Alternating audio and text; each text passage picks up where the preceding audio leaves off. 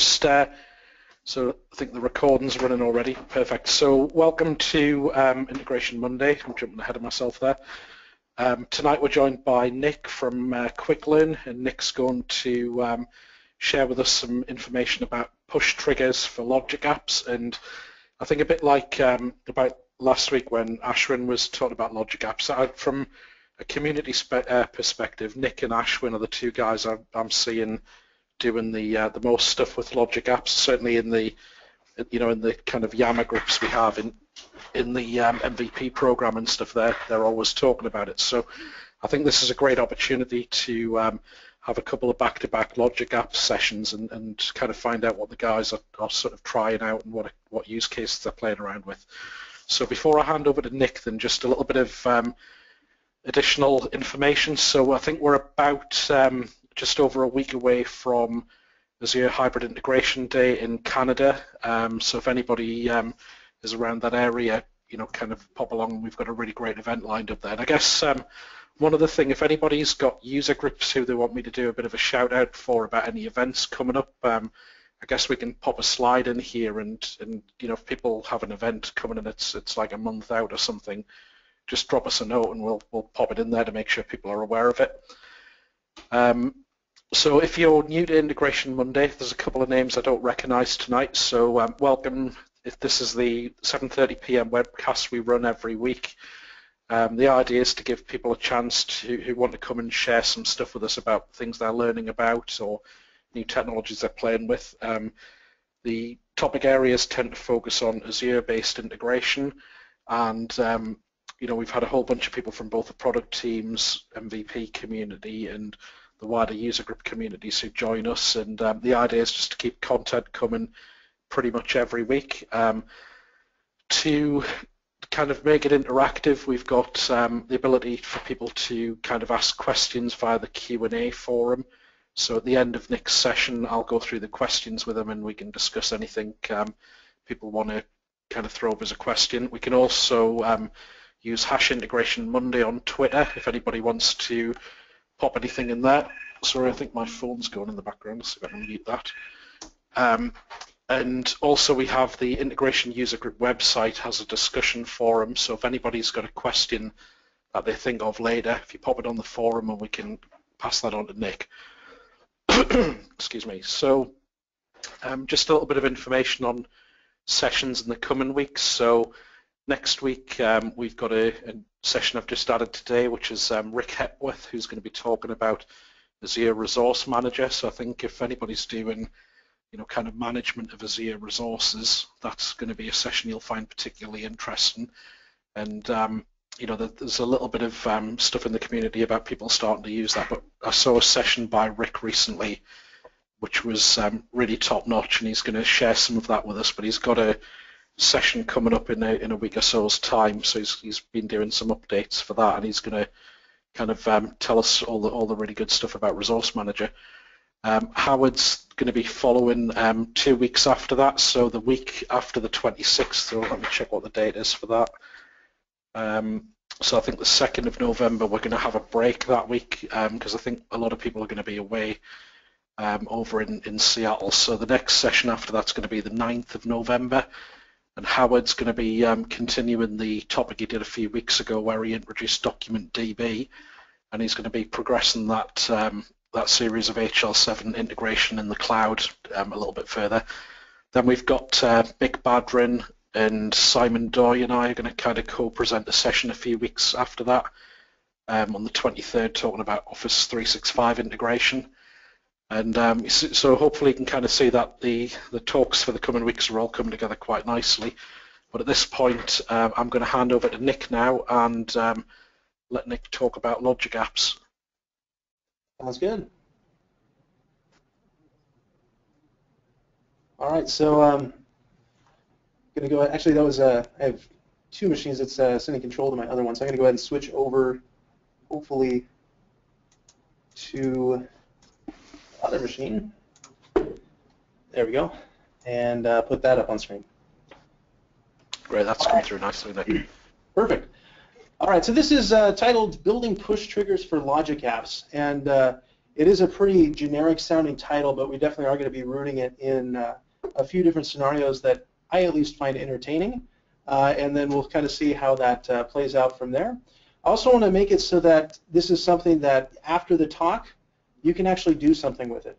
I don't really find enjoyable talks where I just watch something happen and then a week later I try to make something happen with it, and I find myself sorting through slides and all of that. So in this case, all of my code is already posted. You can already go and download that code, and for any of the hardware build-outs that I have later in this presentation, I've basically put up buy lists for all the parts and diagrams and schematics, and all of that is openly available. So I hope this is a really enjoyable talk and one that's actually actionable.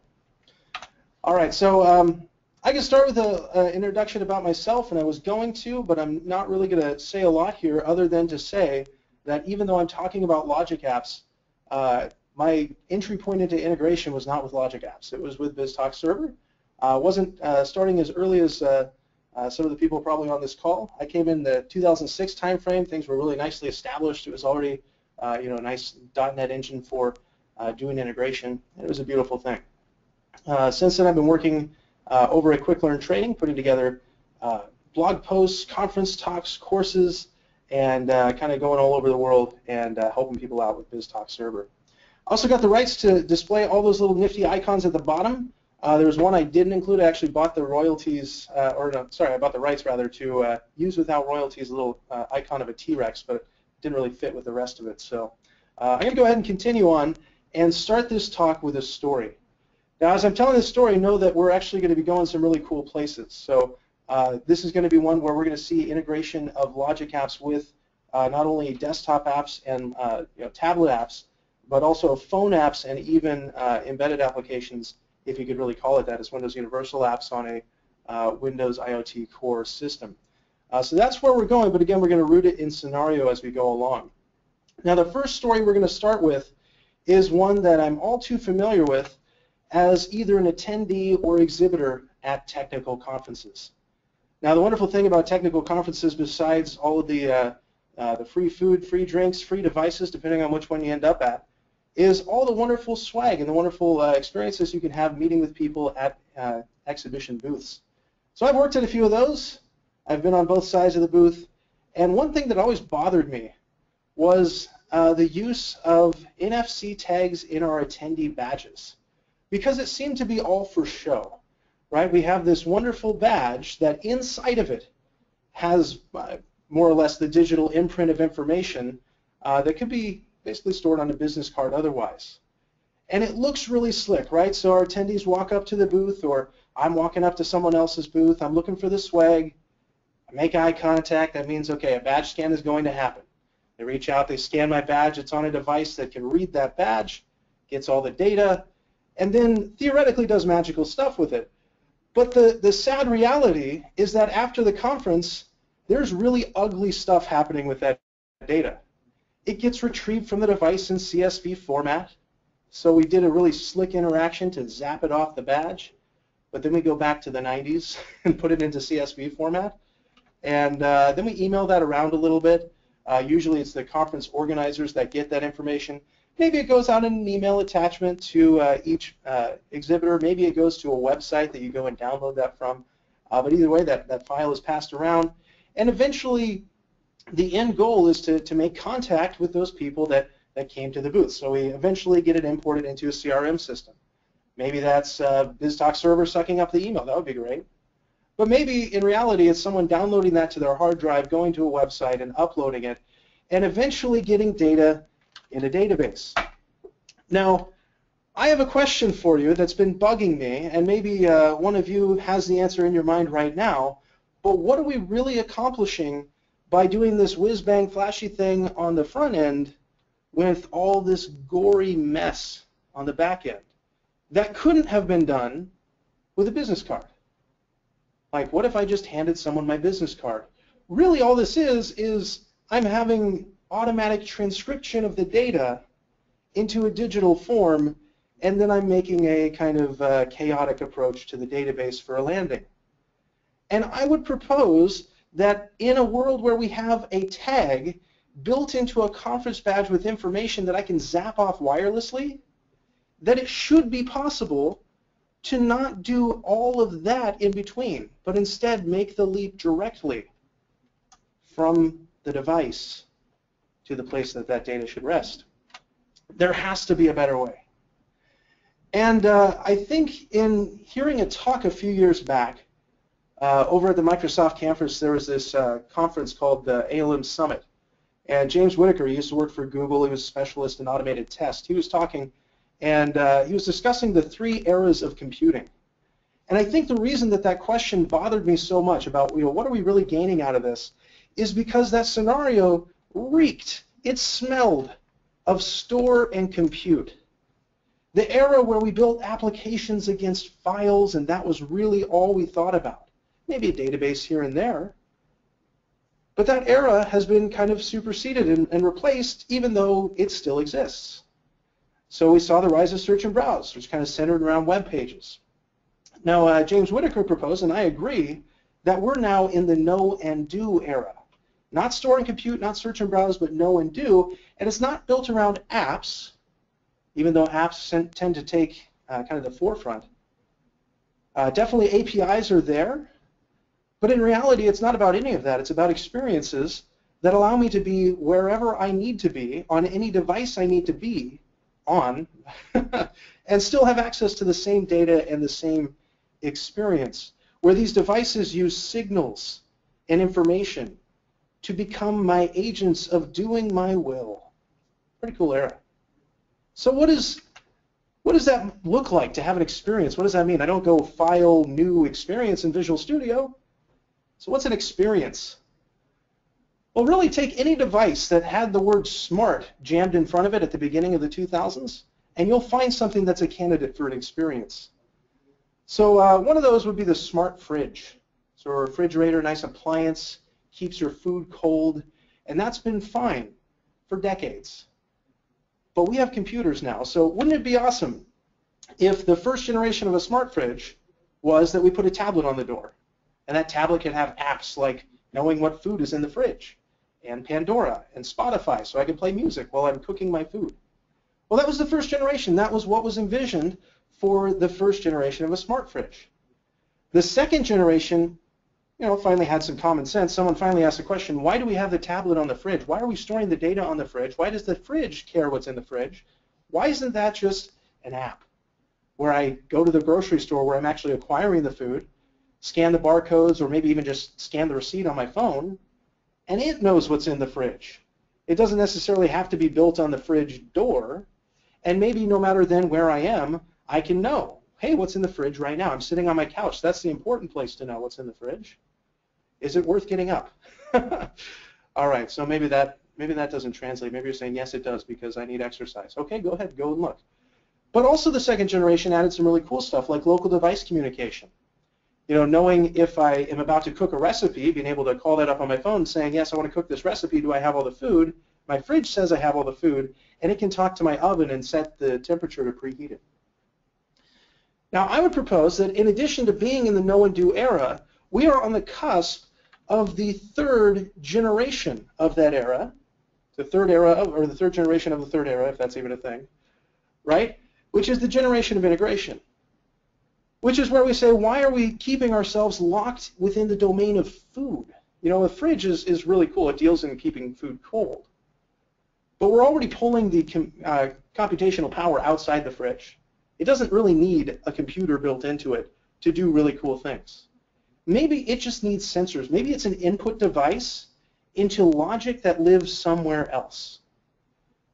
And of course, I have to throw some buzzwords in there, so why not social integration? You might say, no, that's ridiculous. Social integration for a fridge. I'm signing off this meeting right now. But bear with me. Here we go. Imagine you're sitting on your couch, and you get a text from your fridge. Now, this happens, right? I get a text from my car saying, hey, your health report is ready. Go look at it and pay the dealership money. But the fridge sends me a text, and it says, your favorite sports team is playing tomorrow. In other words, it's using some signals. I talk a lot about the Seattle Seahawks on Facebook, right? It might use that signal. It might know what their schedule is. It might know that I have an event where I've invited Alice and Bob over, And I don't drink beer a lot, so I don't have a lot of beer in my fridge, and maybe that's wrong, and maybe I should have a lot of beer in my fridge just to be hospitable. And my fridge knows that. Or really, it's not my fridge, it's probably some logic somewhere else, maybe some rules that have been evaluated in the cloud. And so it might ask me if I would like to get some more beer. Now, what if I said yes, and it then acts as my agent to integrate with grocery stores in the area and not surface ads in my face and say, hey, you should buy some laundry detergent while you're at it because it looks like it could be a messy party. But instead, gives me offers. It knows that I need beer, and so maybe it says, hey, I have some offers out there. Do you need a six-pack or a full case? Because maybe we can make something work. And maybe then we have an economy built around the data of what those offers are, what the inventory is, what all of this stuff is that's happening. And we have a place where integration is taking this outside of just the realm of food, but bringing it into my life. So, what are we really getting at? We're looking kind of at IoT, but we're not. We're looking at integration. Integration has been there for years and years and years and decades and decades and decades. As long as we've had data, we've had to do some kind of integration. So what happens when integration meets the third era of computing? What happens when it meets IoT? What happens when it meets all these other things that we're seeing? Really, what's happening is we have this Internet of Things out there, which give us smart things, but that really doesn't help us that much. It's nifty. It's novel. When we have all of these random buzzwords and add integration, we get magical things. And so I'm really happy to be talking to this group because this is the group that actually makes software magical. And I don't throw around the term magic that often because it's ridiculous. But when it comes to integration, it's true. That's the feeling that we instill in people that experience our solutions. It just works. It's magical. Now, logic apps help to enable experiences. So I might not have file new experience in Visual Studio. I might not have, the experience option in the Azure Marketplace. But logic apps can play a part in connecting sensors, signals, devices, services, whatever. So what are logic apps? And why are we talking about those instead of biztalk? Because certainly I could do the same stuff with biztalk, just look a little bit different. Well, logic apps are a framework for building and running cloud-hosted workflows that are comprised of API apps, which are really just web API projects in Visual Studio that have been deployed out to an Azure website container. And those typically provide either behaviors or connections. So you can think about those in terms of adapters and pipeline components. Now notice I didn't say the word orchestration anywhere because at the moment we don't have transactionality, we don't have correlation in a really real sense. With logic apps, we have basically adapters and pipeline components. And of course, with the help of Service Bus, we can opt into pub/sub capabilities. So we can get some of the experience of biztalk Server already today in the cloud with logic apps.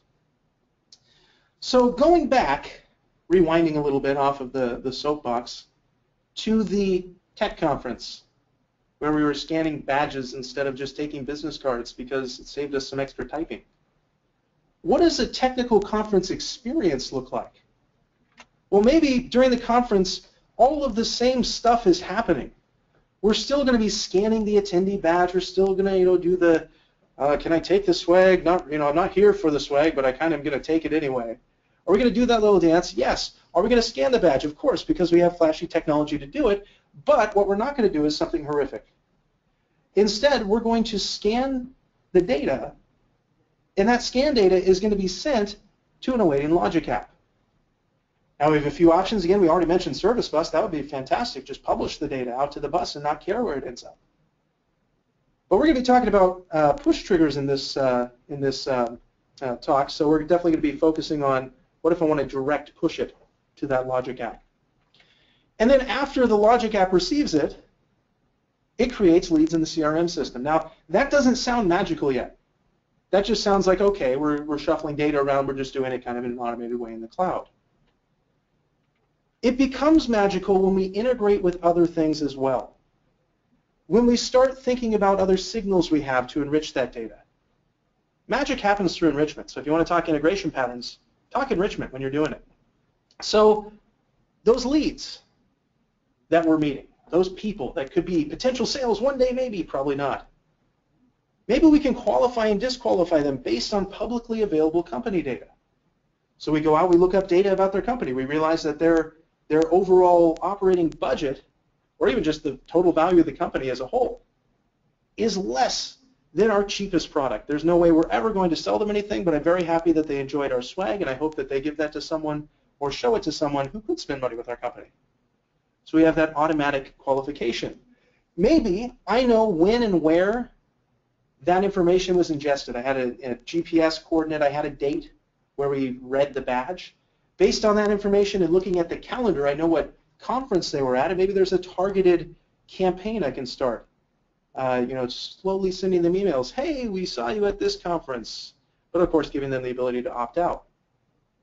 Still getting emails from TechEd back in, it was like 2011, there's this one company with their drip campaign, won't stop. Anyway, so we could do that. And we could apply really good integration practices to this, so we could look at that and say, well, that might be good for doing some normalization on that, because we get leads through other ways. Maybe someone walks through the front door of the company. Are they not still a lead? Do we still not want to do these same processes? Certainly. So maybe our process is we receive the data, we normalize that data into kind of an event about a lead showing up, and then that gets published to a bus that we have subscribers that do all the rest. And so that's great, and we can do that. But how do we do step 4? Because step 4 is where we actually get to build something that's interesting for the purposes of this talk. How do we actually get the data to the logic app? So how we trigger a logic app is through an API app that serves as a trigger. Now that trigger can be a polling trigger where it basically checks for data over and over and over, or it can be a push trigger where we just kind of in an eventing way send the data. So how do push triggers work? Well, in this case, we start with the source of the data. So our source of the data is probably going to be some sort of app on a device that can read NFC tags. So maybe it's a phone app. In fact, it's a Windows Universal app, so it doesn't really matter. It can run on my phone, it can run on my tablet, and that's great. But how does the logic app register its interest in those tag reads? How does it say, I want to know about these and eventually actually see them? Well, it does that through our push trigger. So our push trigger itself isn't what received the data. It's something else. It's our tag read app. The push trigger is what the logic app uses to say it wants the data. So when we're writing a push trigger API app, what we're really responsible for is getting the callback information from the logic app. The logic app will say, hey, I'm interested in tag reads. It might even give us some configuration. I'm interested in tag reads as long as it's not the one you last sent me, or as long as it happens on a Tuesday, whatever it might be. And then it might say, once you have a tag read, send me a request at this URL with these credentials. So it gives you a callback address. Here's where to call me back. And it becomes the job of our push trigger API app to then store that data somewhere. So it basically just says callback storage here on the slide, but that callback storage can take any form. So within the course of this talk, we're going to see both an Azure mobile app used as our callback storage, which, by the way, if you kind of follow that all the way to the bottom, it's just a SQL database. And we're also going to use Azure table storage for a callback storage mechanism. So the Azure table storage one is the one that I'm going to be giving to you as homework at the end of class, basically one that you can go download. You can build this really cool thing and be able to use that at a really low cost. All right, so Azure table storage, pretty decent place for storing those addresses that we can call back our logic apps. All right, so once we have that, how do we make use of that? Well, we are going to have to make some modifications to our phone app. We're going to have to make some modifications so that whenever there's a tag read that happens, we actually read the data from the callback store and then actually invoke that callback. So we send a post of the data that we have to the callback URL for that logic app. So that's what that's going to look like to build on. We're actually going to build this in this session. Now you might be looking at that and saying, wow, you lost me. That was a bunch of Azure Logic App stuff. Can you explain this in biztalk terms? Because biztalk Server is a much more mature, reliable platform that is makes me happy on the inside. Makes me happy on the inside too. That's a true statement. So imagine in the case of BizTalk Server that we're building the Azure equivalent of a BizTalk Server receive adapter. All right, it just receives data in an event-driven fashion. So that's about the level of difficulty that we would kind of expect on the BizTalk server side is we're building a receive adapter. All right. So with that in mind, knowing that we can easily do that using the WCF LOB adapter SDK, pretty nice. Gives you a lot of stuff out of the box, pre-generated. You only have to write a little bit of boilerplate code and then your actual code. What does it look like, though, in the API app world? Well, first of all, before we actually get to writing a push trigger, we do have to know some general things about API apps. So I'm going to give you a really brief introduction to that world. For a much longer introduction to this world, we're actually hosting a hackathon event this weekend. And you'll get basically a whole day worth of how to build this stuff. This is a crazy abbreviated form, so just keep that in mind. So if you go out right now after installing the Azure SDK to either Visual Studio 2013 or Visual Studio 2015, what you will not see is a project template for push trigger. You could look for it all day, you won't find it. What you will find is an ASP.NET web application template. So we're going to start with that template because once we do that, we actually get a secondary dialog where it asks us what kind of web application, and that's where we find Azure API app. Now, Azure API apps, the steps within our logic apps can take a lot of different forms. They could be connectors, where we're receiving data or we're sending data to external systems. So in the case of our push trigger, it's kind of a connector. It could be just a behavior that happens in the middle. So imagine like a pipeline component where, hey, I have this data, I need to transform it in some way, translate it in some way, or do some other work on this data in some way. We might write an API app for that. But they basically look like web API applications. So it's very much a website that has endpoints that I can post, put, delete, get data at. All right, so we're going to go ahead and continue on with that template. And we'll find that we're going to need to know some terminology.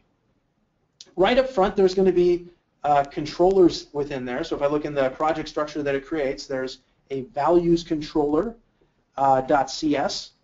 Now a controller is basically going to be a class that has your API logic inside. Now there's going to be methods there that are designed to handle incoming HTTP requests, and we know which method gets called based on the route that the request came in at. So basically, what was the address that we typed? How do we route that to the method? There's also going to be another term that we might throw out there, which is models. That's the shape of the API inputs and outputs. All right, so we're going to deal with models, controllers, routes, and things like that as we're building out a web API app. Another thing that we're going to have to deal with is metadata. So having a RESTful API is really nice. Having an HTTP API is really nice if I don't build it RESTfully. But it's another thing to be able to actually consume that easily from tools or from generated code. And the best way to do that is metadata, regardless of the form that the service takes. Now, rather than using WSDL metadata, the team that is building out logic apps and working with API apps decided to use Swagger instead. So Swagger is a metadata format that is JSON-based, so it's not XML-based. You're going to be looking at JSON markup. And we actually use a NuGet package called Swashbuckle, which is for .NET, to generate Swagger metadata.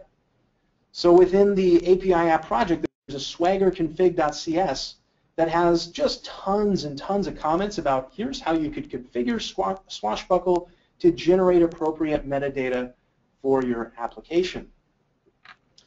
And so that's fine and great because the Logic App Designer can natively consume web APIs. The cards within the designer will show all the possible operations. Unfortunately, those operations parameters might have really unfriendly names. They might lack meaningful descriptions. And so we can add metadata to our apps to make them more friendly in the Logic App Designer. I actually faced this pretty early on with the Logic Apps world. I was building out custom API apps and they just looked awful. Got into the designer, they had generated names for everything, and it didn't look like the built-in stuff. And I found that it was possible to get that built-in look if I wrote filters for the data that Swashbuckle was generating. So all the metadata that's coming out of Swashbuckle, we can actually control and hook in. Rather than having us have to write filters ever again for simple API apps and simple triggers, I decided just to bake the logic into a NuGet package. So we can get that now in the form of the T-Rex metadata library. And so that gives us .NET attributes that we can use on our classes, on our class members for our models to describe what they're about, so that when they're used in the Logic App Designer, it makes sense. It's also going to provide Swashbuckle filters that control how the metadata is generated. To enable those filters and actually make the metadata mean something, you do have to include a fairly silly line of code within your Swagger config file, which will look something like this. C, which is the configuration object, dot, there's an extension method titled release the T-Rex. Now, if you're writing enterprise software, you might not feel like typing out a very fanciful statement like that, in which case you can feel free to wrap that in your own and call something more professional sounding like enable T-Rex, although still you have a dinosaur within the title. So have fun with trying to figure that one out. But with that, we have enough background to create a simple API app, but not necessarily a trigger. So what we're going to see as I start writing the code is that I'm going to be taking into account some special considerations for push triggers.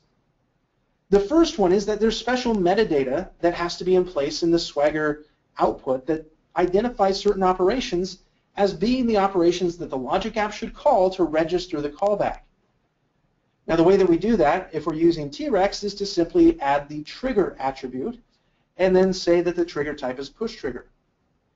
The second thing that we're going to need to do is that the first parameter of that operation to register the callbacks so that the logic app can say, hey, I'm interested in this, is we have to have a trigger ID string, and that trigger ID string is going to be automatically populated with the name of the logic app.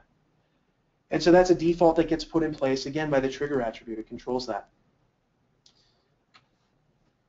Another thing we have to do, so there's a few more here, is that the second parameter of the callback registration needs to include a way to pass in configuration. So imagine we had some sort of file push trigger. I want to be notified when a file shows up. Well, maybe we're going to have configuration like file name mask or folder. Maybe we have configuration like, if I've seen the file before, ignore it. It's probably just the same one coming back. It's a duplicate. So we need to be able to specify configuration. The other thing that we need to be able to specify there, for the sake of people that are trying to use the data out of this logic, or this push trigger rather, is the shape of the output. So what does it look like when we actually have that event fire? And what data is going to be coming through? Now, the way that we specify all that is by adding as our second parameter a parameter of type trigger input, which is a generic class that's part of the app service SDK, and it's just one of those boilerplate things that has to be there. Finally, within the method where we register the callback, we have to report that we received the callback, that everything's going to be fine. And the way that we do that is by calling an extension method on the request object called pushTriggerRegistered. And we pass into that the URL that we heard from the logic app just as a final confirmation that everything is on the up and up. At that point, if we wanted to kind of put that all together and see what the code might look like for a method where we're actually registering a callback, it might look something like this. We're going to have some metadata to indicate that this is a push trigger that returns basically data of that shape, sample push event model. It's going to have a description of receive simulated push, so as I'm looking in the designer at the card, the thing that triggers it that I'm clicking on to cause this trigger to be the thing that triggers the workflow is receive simulated push. We're going to have some just generic web API attributes like HTTP put to specify the verb that we're expecting, route to specify basically the path relative for this method. It's assuming there's probably going to be a route prefix there at the controller level. And it's going to be passing in the trigger ID as part of the address. We're also going to see that we take in the trigger ID, and then finally from the body of the message, we're getting that trigger input. Now within this part of the code where we're actually writing the implementation, forgot the callouts there. Within the actual code where we have the implementation, we're going to use the push trigger register method to indicate that everything's successful. All right, so that's what it's going to look like when everything's put together. But watching slides is not as exciting as building it, and also potentially breaking things and fixing them along the way. So that's what we're going to do now. So I'm going to switch gears. I'm going to go over to Visual Studio where I have a starting solution, and my starting solution is going to have three projects. One of the projects is going to be an app that's going to be running basically on the device side, in this case a phone. There's going to be the push trigger, which is going to be running in Azure, and the third project we'll see is going to include some data models that are shared between them. So I'm going to go out to that code, which actually, you know what, I'm going to launch Visual Studio as an administrator here and do that the safe way just in case, as opposed to just double-clicking it from the file folder. All right, so I'm running this from 2015. You can do that. You can run it in 2013 as well. I tend to like 2015, so that's where I'm going to be running mine from. All right, so I'm going to open up that code, and we'll see those three projects, one that lives up on Azure, one that will live on my device, and one that's shared. Now, as far as the device code is concerned, I'm starting out with a Windows 10 Universal app that basically has a fairly simplistic UI. So I'm going to open up the main page UI here so we can just kind of appreciate that moment of zen of launching that app for the first time. So essentially within the UI, there is a single text block that says scan NFC tags. And we can see that on a phone. That would work on a tablet. That works everywhere, and it does and shows the exact same thing. So that's obviously not where the magical portion of this is. In reality, the magical portion lives in the cloud, but the actual code that does anything in the app is kind of spaghetti code and the code behind it at the moment. And what we're doing here is we're grabbing basically a handle to the current NFC reader. So the way that we do that is we call into proximity device.getDefault. Within Windows 8 and up, our NFC readers are titled proximity sensors because you have to be close and they send data off a tag or another device. So proximity device was the fortunate or unfortunate class name. And so when we get default, we're just getting the default reader. And I'm going to call the subscribe for message method, which says wait for a tag to show up that has a message that's formatted in the in-def format. So that's just a common format for multi-part messages to be stored on tags. And those, well, I should say multi-record messages. But anyway, one of those could be a virtual business card. In the case of this scenario here, they are virtual business cards. That could be a URL, a simple link. Could be a whole bunch of different things. In this case, we're hoping that they have a virtual business card. But we'll notice that the push trigger that we're writing doesn't care. Just like if I was writing a biztalk adapter, it was a file adapter. I don't care what kind of file I'm sucking in. I just care that it's a stream of bytes. And so I'm going to try to handle it in the same way that I would build a biztalk adapter. I'm going to just handle this as a stream of bytes. I don't really care that it's a business card or a phone number or a URL. It's just a thing. It's a stream of data. And it's going to be within my logic app that'll have what amounts to the equivalent of biztalk pipeline components to translate that information and show me what it actually is. So for now, I'm going to be taking in to that subscribe for message, or rather passing in, a lambda that accepts an instance of the reader, the message we received, and we're going to go into that message, grab the data that's inside, get it as a byte array. We're then going to translate that to text so that it's really easily consumable as human beings as we're looking at what got caught in the breakpoint here. So we're going to see what the current tag read is, and then we're going to evaluate, is this a duplicate of the last tag read that we saw? So we're going to store what the last one was that we saw from the current one. And then finally, before we actually get out to the logic app, we're going to be converting this to a base 64 representation. Ultimately, I'm going to be cramming this into some JSON, and I don't want to have just a bunch of loose bytes. I'm going to have that nicely encoded in base 64 array. So I want to get that in that form so it's ready to go at that point. So let's see what this does right now. I'm going to go ahead and run this I'm just going to run this locally. So what that'll do is it's going to do the NuGet package restore there. It's going to build it. It's going to deploy it as a universal app on this machine that can execute, and then it's going to start executing with a debugger attached.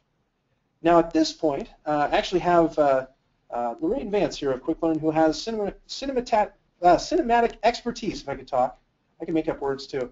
Cinematic expertise with webcams. And so she's going to be helping me out here as she points the camera to my NFC reader and go ahead and turn that on. All right, so I'm going to go ahead and enable my camera, and you should be able to see on my desk I have a conference badge from a conference. Now this one didn't actually have an NFC tag built in, so we stuck one on the back. We cheated.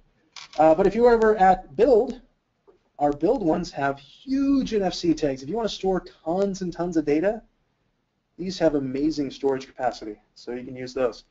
I also have another conference tag, which is what I imagine Scott Guthrie might carry around if he was at a conference. Not quite a red polo, but this is what I could get out of my daughter's Barbie clothes. All right, so I'm going to take my conference badge, and I'm going to scan it against my reader on my desk, so it's just a Sony NFC reader, USB-based. And you can see that on my screen now, we've received that content. All right, so it's also at the same point hit a breakpoint in the code where we have a current tag read. And in my current tag read, I can see that virtual business card for myself. So I have my last name, my first name, my full name. I have my email address, nh@example.org, and everything else. Now, you might be looking at that and saying, well, that's not a lot of data. Well, that's because the original place I was using to test this before I actually got these badges all nice and set up was I was using my ring. I have an NFC-enabled ring, and it doesn't really have a lot of storage space. So we can certainly fit a lot more data there on a proper conference badge. All right, so with that, we have a read. That's good. So I'm going to go ahead and see that this is not a duplicate. So is duplicate, it's fading out there, but it's false. And I'm going to go ahead and continue, and I'm just going to read one more. We don't need the camera on this, though. And I'm going to scan that same tag once again against the reader. There we go. And we should see that in this case, we do have a duplicate tag read. So is duplicate is true. All right, so it's able to filter out and let us know if we have a duplicate. So that's awesome. We can read tags, we can see if they're duplicates, and we can throw that information away and not do anything with it. We have to do some work here, don't we? Well, first of all, we have to find a way for the Logic app to say, I'm interested in tag reads. Please send me your tag reads. Because until it does that, our device doesn't know what to do with them. It doesn't know where to send them or anything else. So even though it would make sense to start where the data starts most often, in this case, it's going to make sense to start with where we register our interest for the data, which is going to be in a push trigger API app in Azure. Now, in reality, this is just an API app project. In fact, this is the default one. There's still the values controller that it gives me by default with a bunch of placeholder garbage that I don't need. And a bunch of wasteful using directives. Look at all that, the great amount. Saying, no, you're not using those at all. Lies. All right, so we're going to go ahead and change this so that it allows a Logic app to call in and say it's interested in some data. And the first thing we're going to do is we're going to delete everything because none of that is useful for us.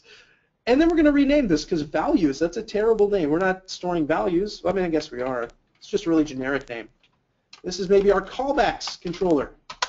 I'm storing callback numbers or callback addresses in this case that I can use to then call back to the Logic app. Now, usually what I'm going to do is I'm going to use the route prefix attribute at the top of my controller just to define how we get to this controller. So how does an HTTP request know that it's going to be executing code inside of this class? So in this case, if there's an incoming HTTP request that begins with callbacks, so it's whatever address.com/callbacks, then I know, okay, it's going to be some method inside of here. And then the method inside of there that I want to basically receive that information into, I'm going to start just with a void method. We'll kind of adjust this as we go along, is going to be a method called register callback. All right, so this is where it's going to be coming in. And so for this one, I'm going to say that the route is going to be I don't know, some trigger ID, some logic app name. So callback slash my logic app will allow me to mess with callbacks for that specific logic app. And in this case, if we're registering a callback, if we're putting something there, the HTTP verb, sorry, I'm saying words but not typing those same words. I don't want to type those same words. I want to listen to the HTTP verb of put. So if someone wants to put a callback for a certain logic app there, we can certainly allow that to flow into this method. So that kind of gets a request into this code. But this code doesn't do the right thing yet, because there were two responsibilities of a logic app, of a push trigger. So two responsibilities of a push trigger. Responsibility number one, maybe we'll make this really clear, this not the start of a list in reverse. Responsibility number one is to store the callback for later use. Responsibility number two is to report back that everything worked. All right, so that's all I have to do. It's as easy as 1, 2. There's not even a 3 there. That would be really cool if there was, but there's not. All right, so how do we get it to that point? Well, first of all, to report back, we kind of need to not return void. So let's return something a little bit more reasonable, like async task of HTTP response message. Now, I know some of you in the audience are saying, no, what about IHTTP action result? Well, you know what? I'm going to use a task of HTTP response message, and that's going to be okay because, well, it's just okay. The Azure SDK, if we look at the App Service SDK specifically, its extension methods that interact with the Logic App runtime all return HTTP response message. And yes, I could wrap that, but we're not going to. All right, so we're going to do HTTP response messages back. The way that we report back that everything worked, and I'm going to go ahead and just start there, is by saying request dot push. Oh, you know what? We don't have the using directive yet for the Azure App Service SDK, but the extension method would have been push trigger registered. In this case, I got the red squiggly, hit control period to find out why, and it says, hey, you forgot to add a using directive. Yeah, I forgot. That's all right. So I'm going to press enter, and it'll add that for me. And I'll see that in order to register the push, or to report back that everything worked, I have to have the callback. I have to prove it. Darn, I was going to get away with writing an easy line of code. So where do we get this client trigger callback? Well, I'll tell you what we're not going to do. We're not going to do the thing that looks like it should be the case. It looks like, well, maybe it's just going to pass that in as a parameter. Maybe I need a parameter there, and it'll know what to do. It's not going to be a direct parameter. It's going to be kind of messy. So we're going to put this code on hold. We'll set it over here for a minute behind a comment, and we'll come back. So where do we get that callback from? Well, first of all, we've already made a promise that there's going to be a trigger ID coming in, and we haven't really acted on that. So I'm going to go ahead and add that trigger ID parameter, so we've at least satisfied that part of it. But the second thing we're going to need, because trigger ID is not the callback, is we need the callback. Now, in the slides, we saw that that's going to be handled by our trigger input class. Now, our trigger input class is a generic class, and it has an implementation that takes in a type parameter of input and one that provides both an input and output. The input is the configuration for the push trigger. So in the case of our NFC push trigger, it's simply, do we want duplicate tag reads or not? That's our configuration. So over in my shared project, which I've already referenced, there's a data model for my push trigger configuration. And push trigger configuration, if we look at that, so I'm just going to peek its definition here, it's empty at the moment. There is no configuration. Ultimately, I want to add some. I want there to be a property that's a Boolean value called suppress duplicates. Now, if I add that, everything will work. The Logic Apps Designer will show it whenever I add my trigger. It'll say, do you want to suppress duplicates? But it'll say suppress duplicates, all one word, kind of robotic-like. No description. Won't look really nice. And so this is where we bring in the metadata attribute from the T-Rex metadata library. All right, so we had to add a NuGet package called T-Rex without a dash. That's the name of the package. And so that's from the T-Rex metadata namespace. And then I can put any name on that I want. Maybe suppress duplicates with a space. And I could add a description. Send the same, or sorry, I guess we're suppressing duplicates. Do not send the same tag read twice in a row. All right, so we can actually add a nice, pretty description around that. So maybe that's what my configuration looks like. Now the second type parameter is the output. What does it look like when I'm actually calling the logic app? What does the logic app receive? Well, in this case, I have a push trigger output class that's going to be the shape of that data. Now sadly, again, if I look at my push trigger output, it's very much empty. There is no push trigger output yet. So I'm going to define the shape of that data.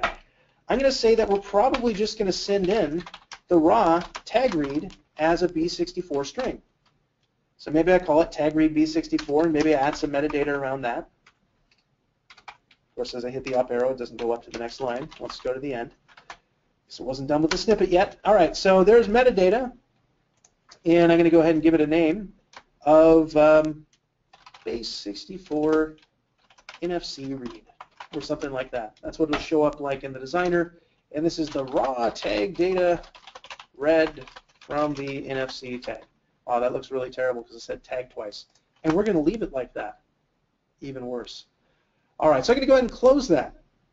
So we have the shape of our configuration, the shape of our output. And all of this is going to be coming in to a parameter called parameters. So what do we do with this? Well, parameters will have the callback I need to register indirectly. It'll also have an instance of the configuration as populated by the logic app. And it will have the shape of the output, but it won't actually have output, obviously. My trigger hasn't fired here. This is where it's registering the callback. So we're going to go ahead and bring this line of code back to life. And for registering my push trigger to report back that everything worked, I need to call into that parameters parameter and say, give me the callback. And it'll give me the callback. Now, that is a client trigger callback instance. That instance has a property called callback URI. That is an address, a web address. It's an endpoint that I can go to that is that logic app. And in fact, it has credentials baked into that address for if I needed to call to that logic app. It's pretty cool. We're going to be using to invoke it. So we need to store that value in more ways than just feeding it back and saying, yes, I can prove to you that I got the callback. So how do we store it? Well, we can store it in any way we want. SQL database, Azure table storage, SQL Azure.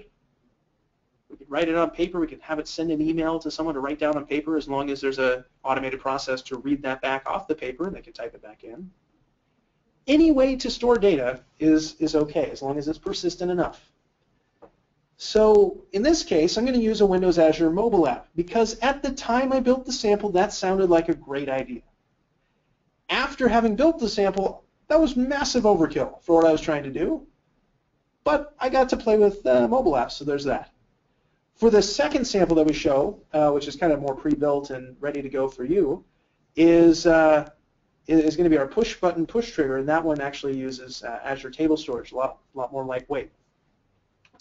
So we need to store the callback for later use, which means I need to write out to an Azure mobile app. Now to do that, I'm going to cheat because it would be a lot of code to write and it would be really boring code to watch being written. So I'm going to bring back to life a data access class. And so here I have an Azure mobile app callback store. Now internally at QuickLearn, we actually use this interface as well as one on the client side for interacting with callback stores. Realizing that push triggers are 90% boilerplate code, we decided to create an interface for this is what it looks like to save a callback and to read a callback. One that you'd use in a push trigger, one that you'd use in a client that's actually generating these events.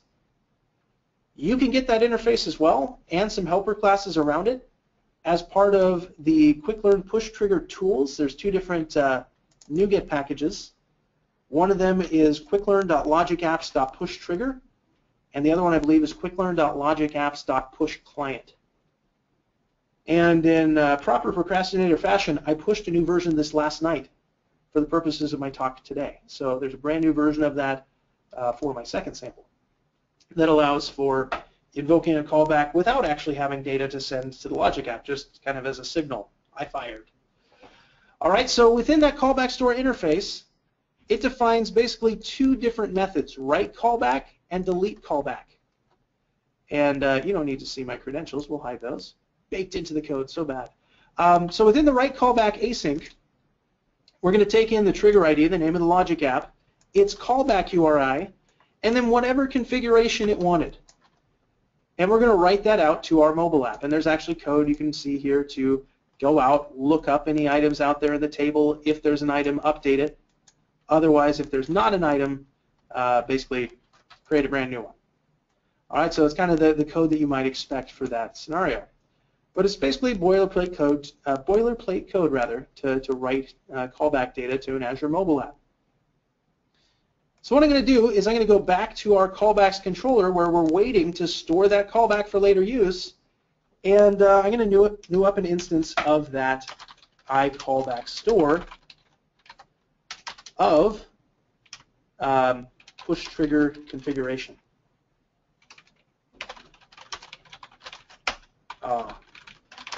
So we can't new up automatically. We have to actually type the name of the concrete class that we're after here. So it's Azure Mobile App Callback Store, I hope. Can't remember exactly. That is the one. All right.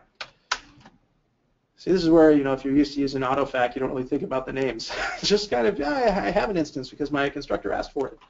All right, so callback store dot write callback async. We're going to give it the trigger ID that we already have because the logic app theoretically gave it to us.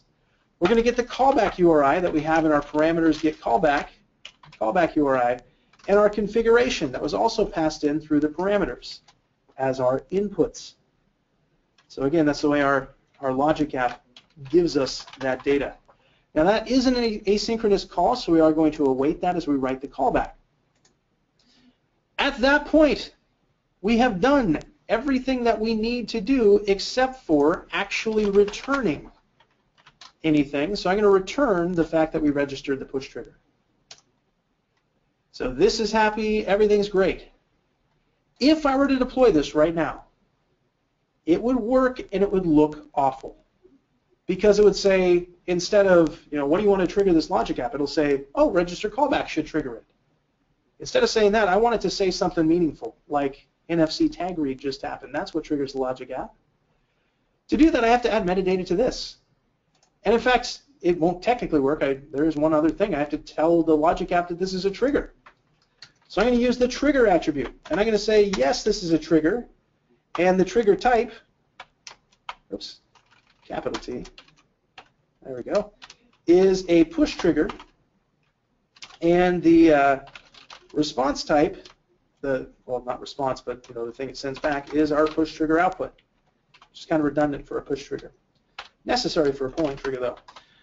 And as far as metadata around this, I want this to say NFC tag read. That's what this should look like, is triggering the process. NFC tag was read at some remote device. All right, that's the description of the thing that triggers this. So there's enough metadata there now. We also have a call within our Swagger config file in the app start. Wow, it just opened. Didn't mean to open that yet. We'll go with it to release the T-Rex. So that's already in place to go out there and release the T-Rex. Great, we wrote a lot of code. That's a lot of boilerplate, though. It boils down to get a callback in with configuration, store the callback with configuration, and report that it worked. So what I'm going to do is I'm going to deploy that NFC push trigger API app. So I'm going to right-click and say Publish, and that launches the Publish Web dialog, where I actually have an option specific to logic apps, or API apps rather. So I'm going to go ahead and select that. and that'll allow me to create a new container in the cloud for an API app. But it won't actually publish it. It goes and creates the container, and then I have to go through the wizard again to do the actual publish. So here I'm going to use my Ultimate subscription. Apparently I have 2 premiums. That's nice. I'm going to use my Ultimate subscription because it has more monies. I love those Azure bucks. All right, and I'm going to be able to select here then my app service plan called AzureCon. So I had that provisioned already. I'm going to go out and publish out to there. And I'll say this is available to anyone, so I want to allow anonymous access to that and everything else. And it's going to say, okay, this is going to take a while. So I will acknowledge that it will take a while, and I will let it go and do its thing. So it's provisioning out a location in the cloud for me to publish this application to, or this API app to. Now, while it's thinking about that, there's still work to get done, because this just allows the logic app to say, hey, I'm interested in a callback, but we don't have the logic to actually invoke that callback anywhere. Remember, on my device, we were reading a tag, and then we threw it away. We did nothing with it. We said, okay, that's nice, that's cute, that is a tag. Yes, thank you, goodbye. So we need this to now go and look up who's interested in that tag read and let them know about it. So again, in the same way, I have some data access code that's going to be going out to an Azure mobile app, the same one in fact. It's going to try to get a table of all the callback items that are out there, and it's going to enumerate through, load in their configuration, load in the callback addresses, and give those back to me so that I can actually call them back. Now this callback class, that is part of the quicklearn.pushtriggers. Sorry, quicklearn.logicapps? What is it called here? Yes, quicklearn.logicapps.pushClient package. So that's where you get that callback class on the client side that you can simply call invoke from. All right, so we have a data access class. We don't need to know what that looks like. We just need to know that we're calling it and getting data, because we can get data from anywhere, wherever those callbacks are stored. So here what we're going to say is I have a callback store, which is going to be a client callback store. And for my client callback store, I'm going to want to know the shape of the configuration that I can see inside of it, in this case, push trigger configuration, and the type of the output that I'm going to be able to send through it, or through any of those callbacks. And in this case, it is my push trigger output. And that's going to be a new Azure mobile app callback store. All right, so really long class name, fantastic. So with the client callback store, I have a single method. Read the callbacks that has just faded out on me. So it's read callbacks async. There's no parameters. It's just read the callbacks. And because it's async, I'm going to go ahead and await it. And because I awaited it, we need to finally upgrade this Lambda to async status. Beauty. All right, so we're going to get all those callbacks. Now we're not going to await it and throw it away. We're going to store it. And then we're going to enumerate through, or we're going to iterate through, rather, all those callbacks that we've enumerated. And we're going to check the configuration. So if we suppress duplicates and we're dealing with a duplicate tag read, then we just want to continue the next callback. Otherwise, we're going to invoke it. And we're going to invoke it by passing in a new push trigger output, which inside of that output, hang on a minute, that's async as well, so let's go ahead and await that. Inside that output, we have a tag read B64 waiting for tag data. We have that tag data because we read it up above, so I'm going to go ahead and just pass it along to the logic app. All right, so to invoke the logic app, because we're using the quicklearn.logicapps.pushClient, we have that callbacks class that we can just say invoke async. We feed it the output, and it automatically wraps around that the proper shape of the object and invokes the correct HTTP location. So to new up one of those callback classes, I just need the address that the logic app gave me with all the credentials baked in, and it handles the rest. Pretty nice. So that's what that looks like. So at this point, we should have a container waiting for code up in Azure. So I'll publish it to actually put that code there. And as I do that, switch over to debug mode so I can actually debug if I needed to. And we have code ready to go on the device side. So we could go run it. But do you know what happened if we ran it? Nothing. It would go and read the data and would say, okay, there's no callbacks, goodbye. There's not a logic app that says it's interested in the data yet. But when this window opens here, that proves that the mechanism to store that data is available. So let's go out and get a logic app that's actually interested in this stuff so we can actually test it, because that's kind of the exciting part. So I'm going to go ahead and log in with my Microsoft account, not my work and school account, not my organizational ID. All right, so I'm going to get logged in, and I'll be looking at the lovely, beautiful, brand new, shiny Azure portal with my dashboard. It's not my start board. That's my dashboard now. And on my dashboard, I have a few different things. One of those is a logic app, hence the rocket ship, titled NFC Lead Import. And in my NFC Lead Import, I have 2 actions and no triggers. In other words, there's nothing that can cause this flow to happen yet. We have an in-depth parser API app, and we have a Salesforce connector API app. Now, maybe you're looking at that and saying, sorry, in-depth parser, what? What does that even mean? I've never seen that in the marketplace. And you would be correct. So remember, we're building the equivalent of an adapter. It's getting a raw stream of bytes. We have to translate that into something meaningful. That raw stream of bytes is a multi-part in-depth message.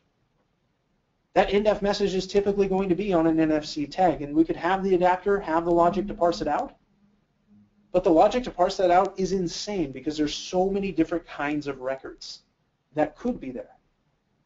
And so rather than writing out some general purpose way to parse out every message ever that could possibly be there, I decided to implement that as an API app that acts kind of like a pipeline component that is purpose-built for the scenario where we have a vCard, a virtual business card, in that in-depth record.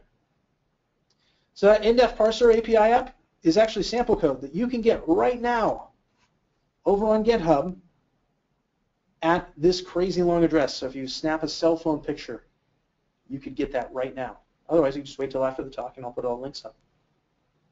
All right, so this basically takes in the base64 tag read and gives us out your name and your email. With your name and email, or with someone's name and email, that's enough to go out to Salesforce and then create a lead. So we're going to go and read from the in-depth parser step information out to be able to create a lead out in Salesforce. So that's going to work pretty nicely for us. Unfortunately, we have a to-do message there. There's no base64 tag read yet. And we don't have a trigger. So I'm going to look in the API apps and I'll notice that ever since publishing that push trigger, I have the option to use it. So I'm going to click on it, hope for the best, because you never know, I could have broken something along the way. It looks like it worked though. So I saw a glimmer of hope. It's going to allow me to select NFC tag read. So what triggers this? An NFC tag read.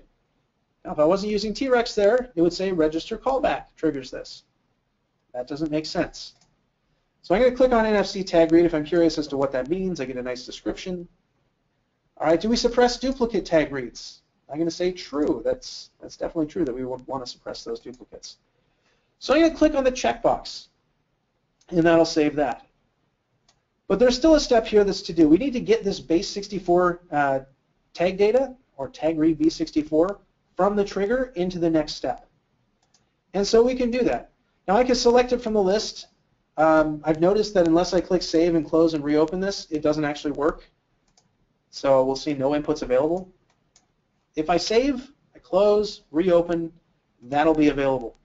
I don't want to do that though, that takes time. So instead what I want to do is I want to type into this box @ to say I'm about to type an expression, triggers, which is a nice function within the Logic App workflow definition language, which if you're curious about what that language looks like, there's a language reference button in the toolbar.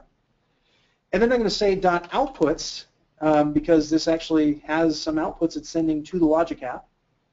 And this is the shape of those outputs. So there's a body, and then inside the body is base64. Well, what is it really? It's tag read v64.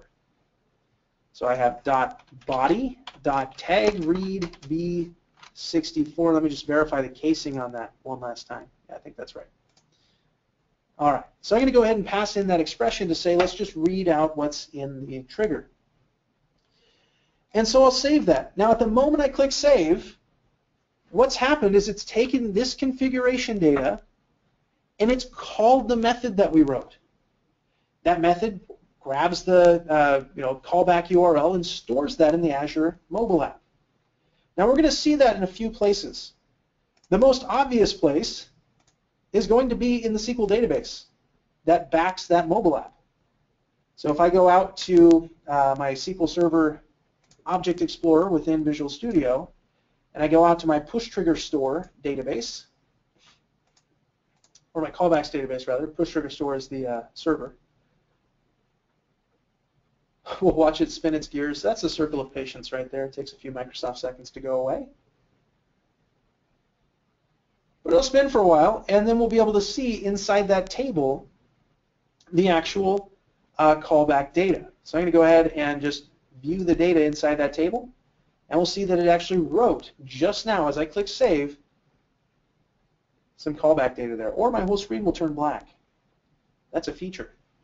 That's the turn your screen black feature of the SQL Server Object Explorer.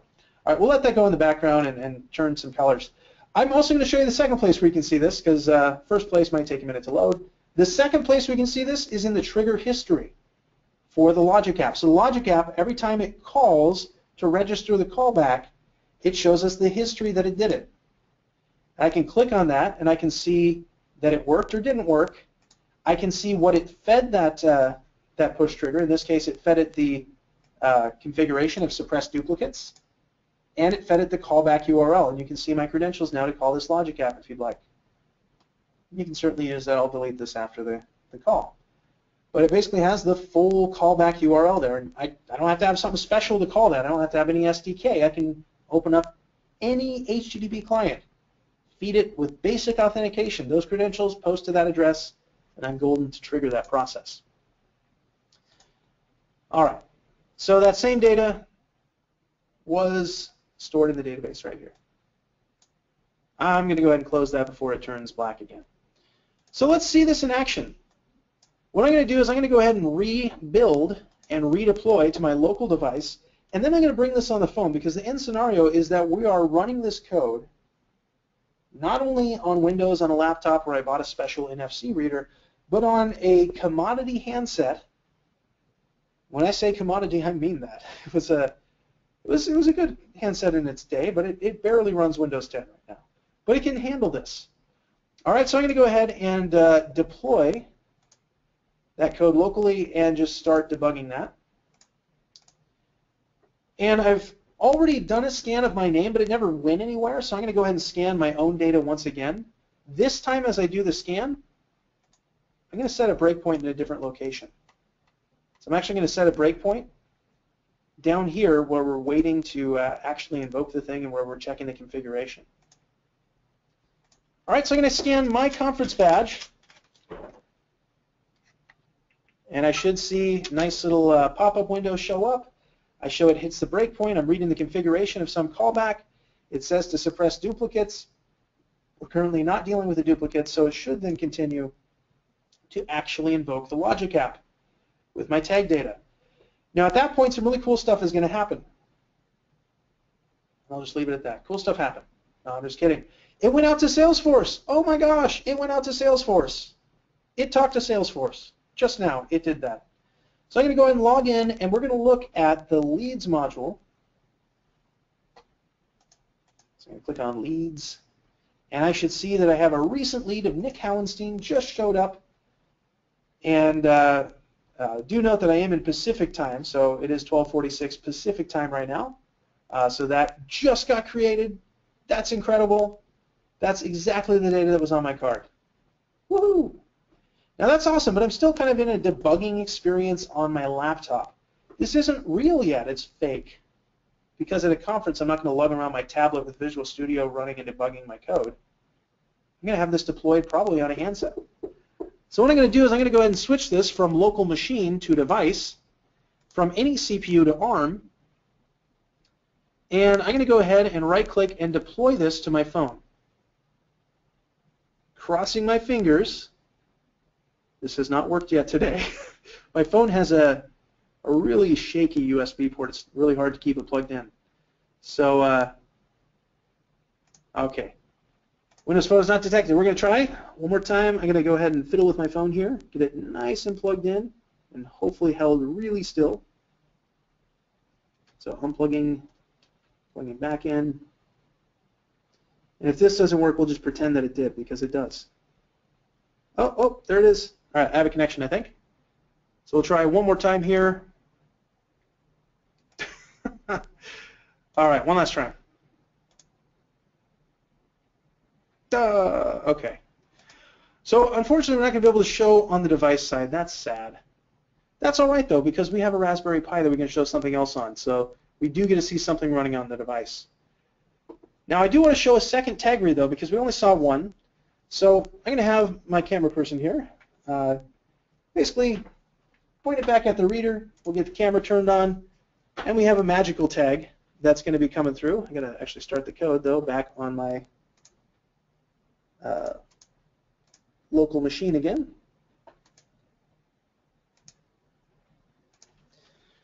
All right, so here's the tag read for Scott Guthrie. So showing that we can kind of make it work with more than just myself. We're going to see it comes through. We see the actual current tag read has Scott Guthrie's data instead of my own. And we'll see that it's going to go ahead and invoke the callback with that data. So I'm going to go ahead and click Continue. And we'll see that it goes to invoke async, and then we're off. If I go over to Salesforce and look at the leads, we see Scott Guthrie coming in. All right, so we've seen some really cool stuff here, and it would be even cooler if the phone could stay plugged in. But this is not where it ends. This is where it begins.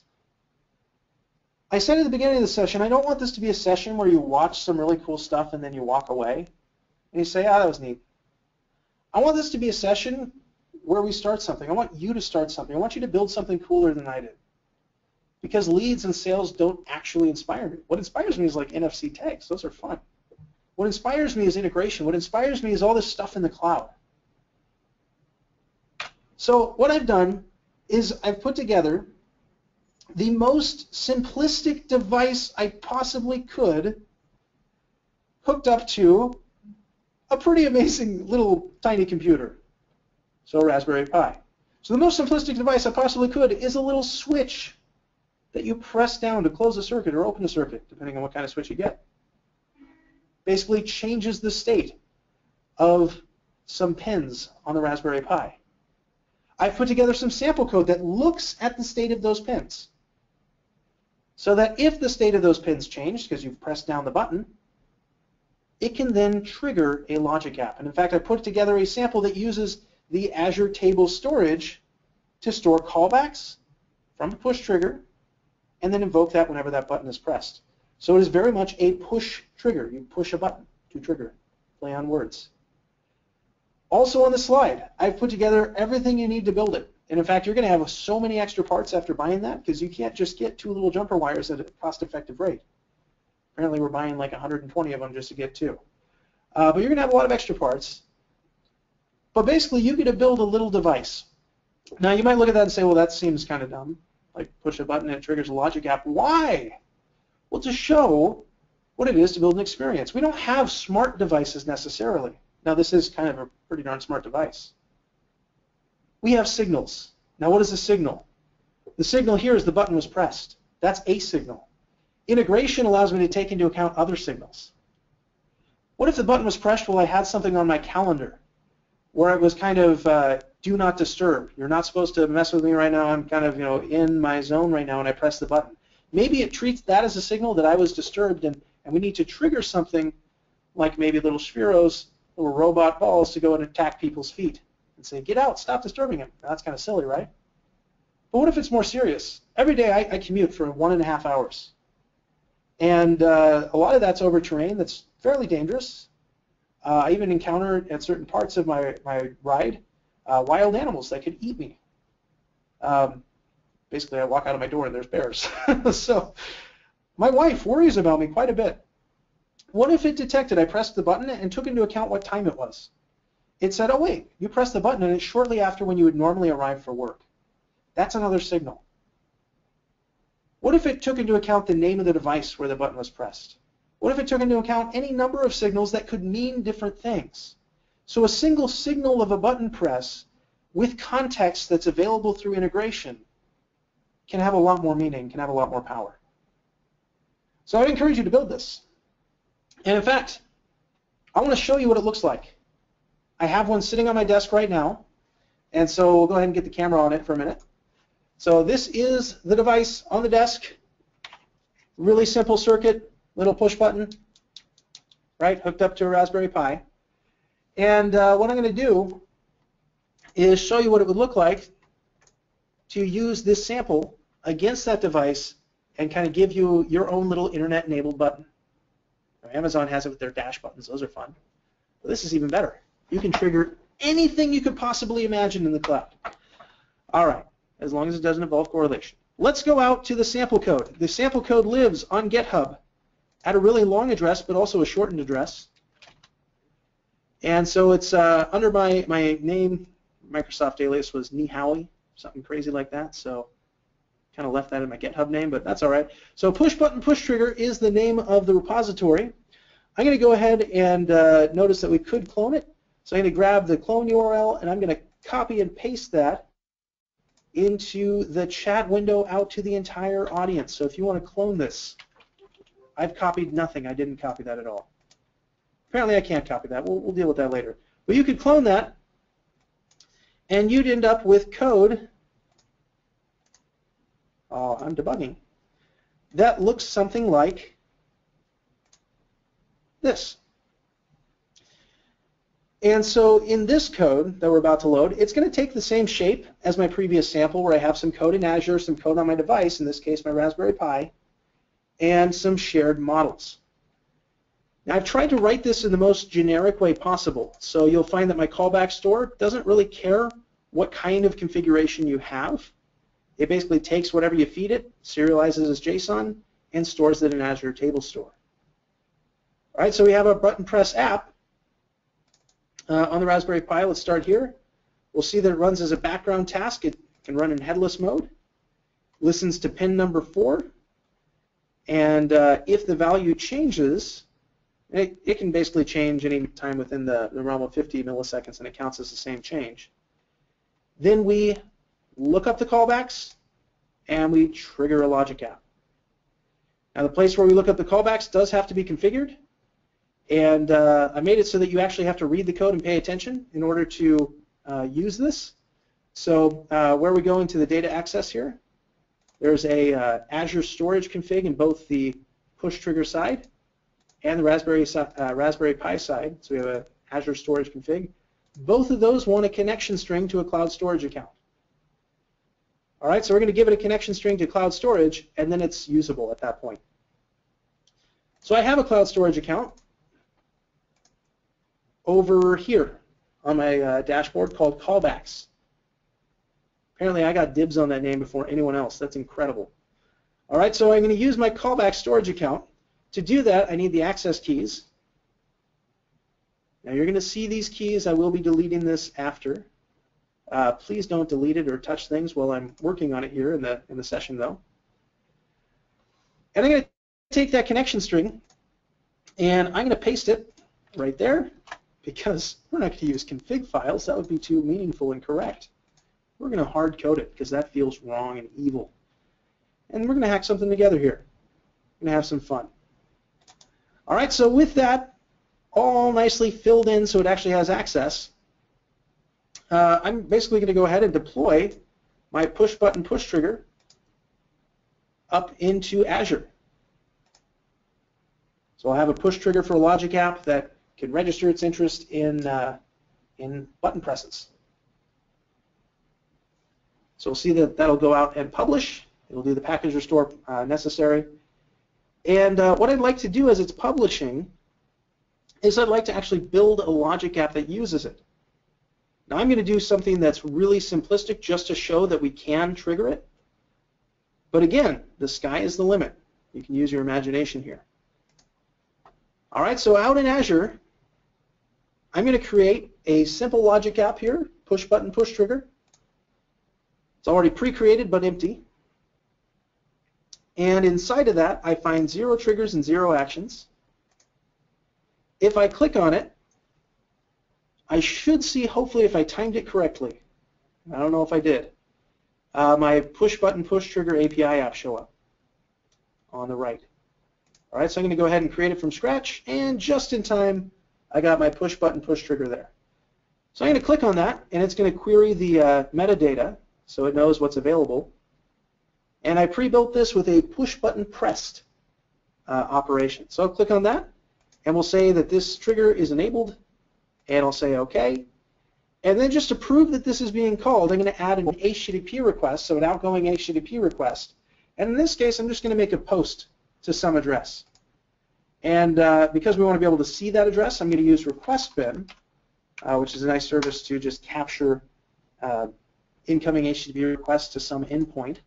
So it gives me a nice endpoint here to post to, and a nice inspection endpoint to see what got posted to that address.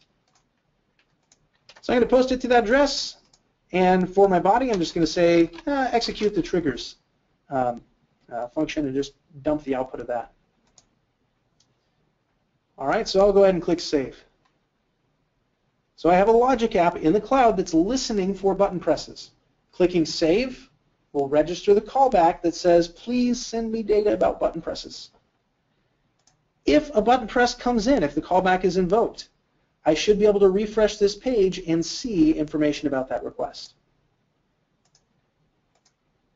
So with that, I'm going to take my code that goes on my Raspberry Pi. I'm going to set a breakpoint right about here, where we're checking if the button pin value changed. In other words, if the button was pressed. And I'm going to go ahead and debug that on my remote machine. So it's going to be using an ARM machine. It's going to be remote. And as part of that, it has to build, has to kind of construct the layout and then do a deployment. All right, so build is started.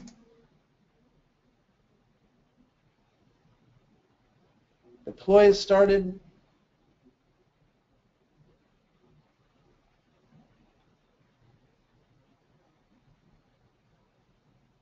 All right, it's getting ready to copy the files over the network. And again, as it's running this code, remember that it is running on the Raspberry Pi. So this isn't running on my laptop. This is running on the Raspberry Pi. So take my laptop out of the picture, this would still execute, it would still work. And in fact, we've had one in operation in the classroom now for the last 2 weeks. And my daughter actually helped me build it. And it's made of Lego and Raspberry Pi. It's wonderful. All right, you can do it. 22 megs over the network. Go, go, go.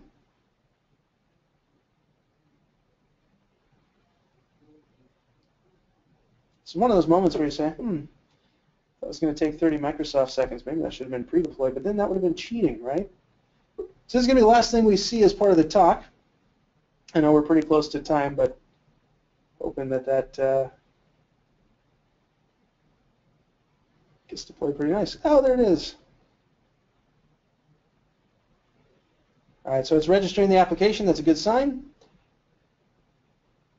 And then it should start it up, and then the debugger will attach to it. So we can kind of see that it's executing.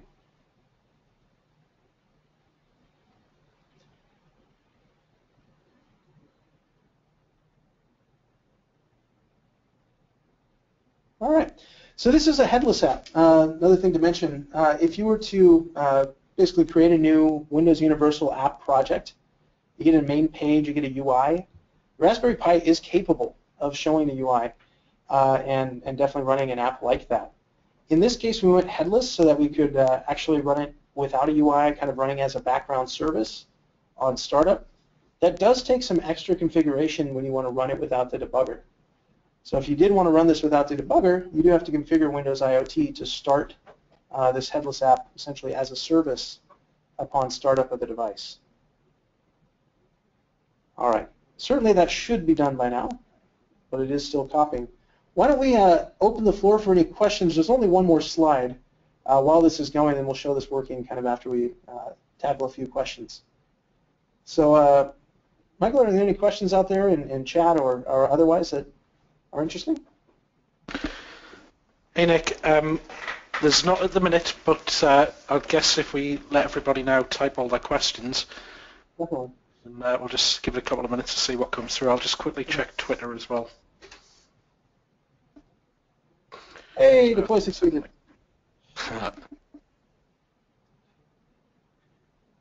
So we had this last week where everyone was really quiet on the questions, then we got a little burst of them all came in at once. Nice. All right, so here we go. Should now be executing. I can definitely see lights going crazy on the Raspberry Pi, so that's a decent sign that it's actually executing there. It's going to be trying to attach the debugger now, so it's connecting to the remote debugger service. That breakpoint light up as that assembly is loaded, and we'll definitely be able to hit the button now. All right, so I'm going to turn on my camera actually, and we're going to see the button get pressed. Ready? Here we go. We're going to press the button. There it is. It has been pressed. Hopefully, there it is. Point has been hit. So that's good enough now to go out and read from the callback store. So it's going to go out, it's going to read from the callback store, it's going to invoke the callback asynchronously. And then what I would expect is if we go out to the browser and refresh the request bin, we should have a request from that logic app that was executed posting back to it. Otherwise, it might not have registered the callback yet, or it hasn't read the callback, or it's still executing. So we can check on that pretty easily. So we'll see in the trigger history that we had a successful registration of the callback, and then I would expect then at any moment we would have a run of that, although it's not showing any runs. So I am going to just double check one last thing. We're going to press it again, but I'm going to set a breakpoint later on after it's kind of resolved and looked up those callbacks just to make sure everything is in order. All right, so it goes out to the callback store. And then as far as the callbacks returned from the store, looks like we do have one callback. All right, and let's make sure that we have an address associated with that. We do. So in that case, looks like that's all on the up and up. It might have just been that my HTTP post step. Oh no, it came through. It's just a little bit delayed. All right, so I got two of those in, and so now I have a push button that can trigger logic in the cloud and do anything I need it to do. All right, so with that, what do we do now? Well, you can read the NFC push trigger write-up and source code at the link at the top. I have a hackathon this weekend in Seattle if any of you want to make the flight over or make the flight over virtually, because it's also going to be a virtual thing. If you want to build some of this stuff, so think about some of the connectors that you would like to see in the cloud. I'm going to talk basically for a day about how to, well, not the whole day, half the day, about how to actually build different kinds of API apps, and then you get a chance to do it. We're actually going to coordinate among attendees and build things together that are of interest to attendees in common. And then you could potentially say that, well, I want to take a class on this stuff. There's a class right there where we actually give out a push button, push trigger kit for you to build. And then, of course, I'm going to write all the stuff up that we talked about today. So that's going to be out there. So you can take a photo of that slide. Other than that, I'm available for questions now, and I would love to hear from you. Let's get the questions